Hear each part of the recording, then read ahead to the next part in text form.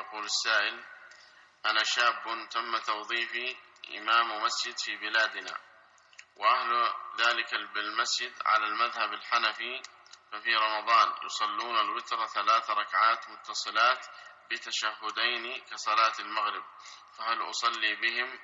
والصفة أيضا عندهم بعد كل ركعتين ذكر جماعي كالصلاة على النبي صلى الله عليه وسلم. ذكر الجماعي هذا بدعة. ذكر الجماعي بين تسليمات التراويح هذا بدعة لا توافقهم عليه، لكن بين لهم بالرفق واللين أن هذا ما يجوز وأنتم تدورون الأجر، بين لهم بحكمة وموعظة حسنة. وأما مسألة الوتر هذه مسألة اجتهادية، ما يخالف، مسألة اجتهادية ما يضر أنك تجمع الثلاث بسلام واحد، لا بأس، أو بسلامين هذا أفضل. نعم. Bismillah wa salatu wa salam ala nabiyyina Muhammad. Sheikh Salih bin Fawzan, hafidhullah ta'ala, was asked, I am a young man who's finished his job as the Imam of a masjid in our country or our locality. And the people of that masjid are upon the madhab Hanafi, the Hanafi madhab. And during Ramadan, they pray salatul Witr with 3 raka'at that are combined together with 2 tashahuds like salatul Maghrib. Should I be the imam for them or pray with them? Be the imam praying for them, leading them in salat? And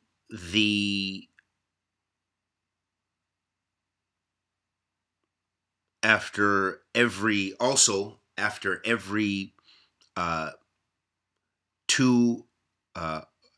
rakatain, after every 2 rakats, they make a group dhikr by making salat on the Prophet alayhi salatu wassalam. They make a group dhikr. Sheikh Salaam bin Fawzan, hafidhullah ta'ala, he responded by saying, a dhikr jama'i, this group dhikr, this is bid'ah.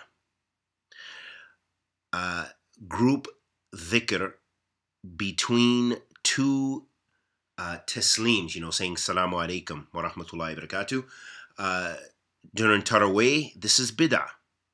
Do not agree with them in this, or do not follow them in this, or lead them in this.